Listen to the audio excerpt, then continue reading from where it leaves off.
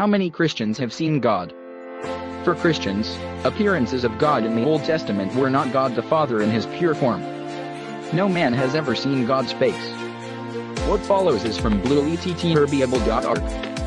Though God, in his essence, is invisible, he has taken a physical form on occasions to communicate with his creation. He did this for the benefit of those to whom he was speaking. The physical form gave man a point of reference to which he could communicate with him. No one is able to see God. But that which the people saw was not the essence of God, for no one has seen or can see God in his essence. No one has ever seen God, but God the one and only, but the only is at the Father's side, has made him known. John 1:18.